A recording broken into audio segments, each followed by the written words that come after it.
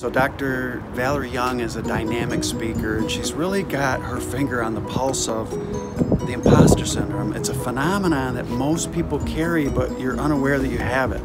Say for instance, you're in your classroom and you know the answer, but you're too scared to answer it because you think you're wrong. I'm a first-generation college student. Oftentimes I don't feel like I belong here, but I know I deserve to be here. The imposter syndrome is feeling like you're not good enough. in leadership positions, in school, in graduate school, at your internship, At your job.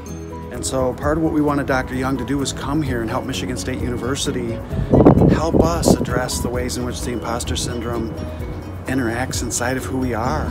When you feel like a failure, but you're not. Unrealistic definitions of competence. Difficulty in asking for help. Big question in the mind of many is, do I belong here at MSU? You belong. you're awesome. You're worthy. you are valuable. We want you here. You got this. And we really believe that when people start to see that they have this imposter syndrome, there's an opportunity for healing. There's an opportunity for changing and growing and learning, the kind of things we do at Michigan State University. This is a great opportunity where we have an outstanding speaker and scholar that's coming to campus talking about the importance of what the imposter syndrome means. You're not alone.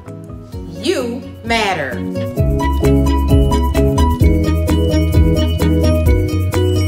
The event begins with a resource fair and refreshments at 5 p.m. in B115 Wells Hall.